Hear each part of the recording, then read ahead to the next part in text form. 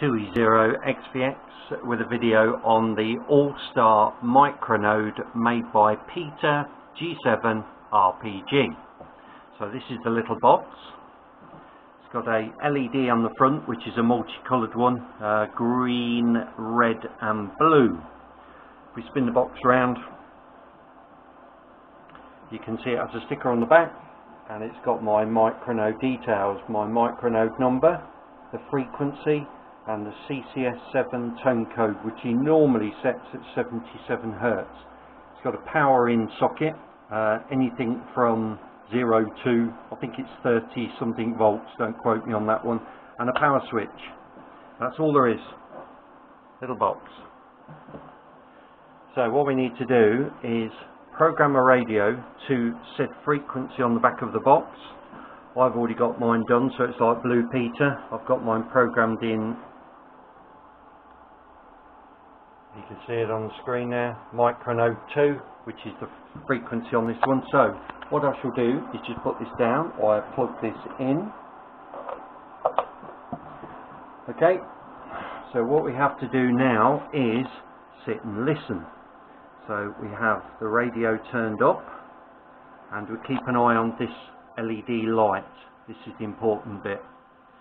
So we need to wait. Great little box. Box is about £130. It's a really good bit of kit. Probably one of the best bits of kit you're going to buy for your shack.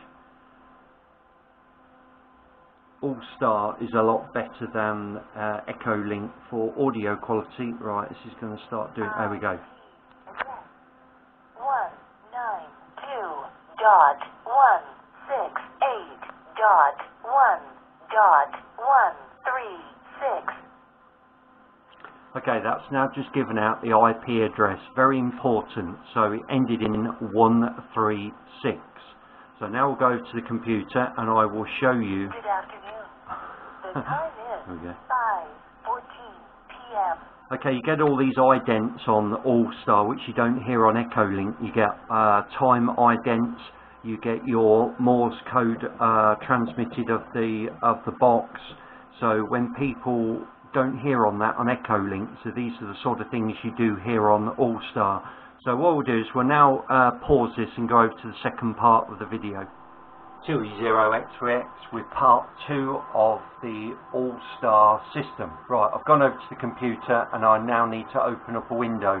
I tend to use Google for this sort of thing because it seems to be a lot better. So we need to type in up here in the banner bar up there, we need to type the IP address. So it was 192.168.1.136. And you will now see a window which Peter has made up. Obviously mine is the micronode 44277 control screen, and on here he's got some added in quick links. You can add in more if you want. So for argument's sake, we will go to the hubnet, which is 41522. So if I just program my radio up and I click on there, you will hear it. 0HOY connected to 2E0XVX. Okay, these are all the people that are connected to the hubnet. You can actually go to a graphical bubble if it will allow me. It seems to be working. Oh, this is. There we go. This is a bubble map of all the people connected. The main two servers, the Allstar servers, me there in blue connected to the server, and then all around are all the people connected into the UK hubnet.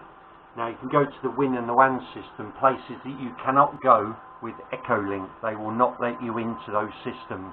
So Allstar gains you access to two big American networks, really big. We'll just take you over to the WIN system. So this is going to disconnect and then reconnect to the WIN system. Connection failed. Not being connected long enough.